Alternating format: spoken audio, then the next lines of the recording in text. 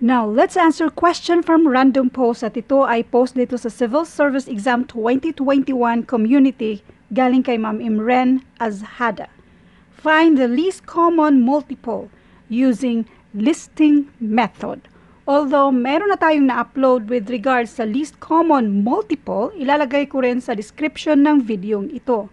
Merong nalilito with regards sa least common multiple versus sa greatest common factor.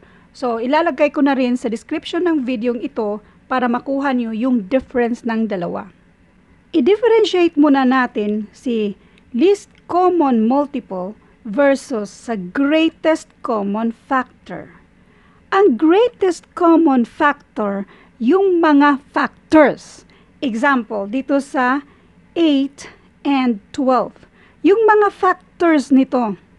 So, 4, 2, 2, 2. Ito yung mga factors. Tapos ito naman ay 4, 3, 2, 2. So, ang greatest common factor nitong 8 at saka 12 ay 4. At meron na tayo na-upload na kinukompare natin si least common multiple at si greatest common factor.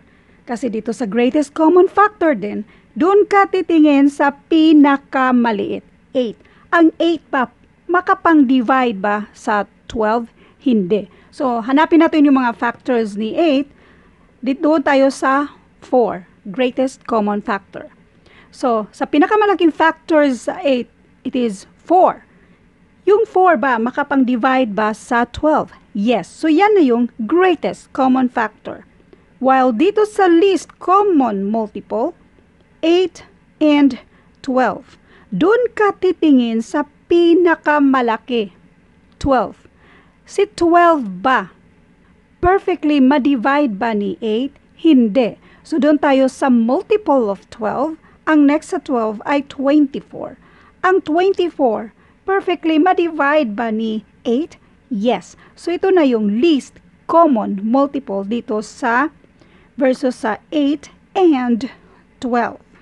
Now, let's find the least common multiple using listing method. So, i-list down natin. This is 8 and 12. I-list down natin yung mga multiple of 8. Umpisahan natin sa 8. 8, 16, 24, 32, 40, 48. Next, yung mga multiple of 12. Mag-umpisa tayo sa 12, 24, bali plus 12, plus 12, plus 12. 36, 48, 60, dyan na lang muna tayo, or pwedeng 72. Common multiple, 24, 48. Least common multiple, 24.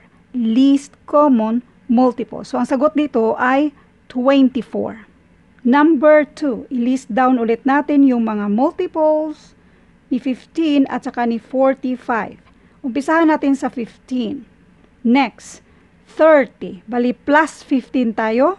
45 plus 15, 60, 75, 90. And so on. Next, 45 plus 45. 45 muna tayo mag-umpisa. Then, 90. Then, plus 45, that is 135. Plus 45, that is 180. And so on. Plus 45, plus 45. Common multiples.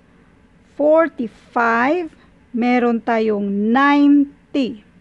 Least common multiple. Least common multiple, 45. Another way. Least common multiple, doon ka titingin sa pinakamalaki, 45. Ang 45 ba, ma-divide ba na 15? Kung yes ang sagot, yan na yung least common multiple.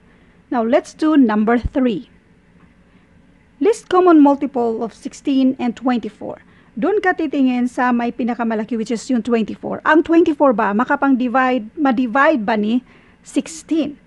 So, kung ang sagot dyan ay hindi, i-list down natin yung mga multiples of 16 and 24.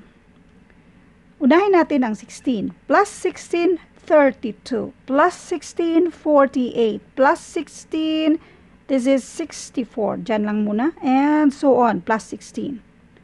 Dito mag-umpisa tayo sa 24. Plus 24, 48. Plus 24, that is 72. Plus 24, that is 84. Plus 24, 96. Plus 24, 120. Ito, dagdagan din natin. 64 plus 16, that is 80. 80 plus 16, that is 96. Mga common multiples. 48, 96. Doon tayo sa least common multiple. Ang least ay 48. So, ang sagot dito ay 48. Thank you for watching at abangan yung mga future videos natin. By the way, please see description ng video ito kasi nilalagay ko rin yung mga dati ko nang na-upload with regards sa least common multiple and greatest common factor. Thank you.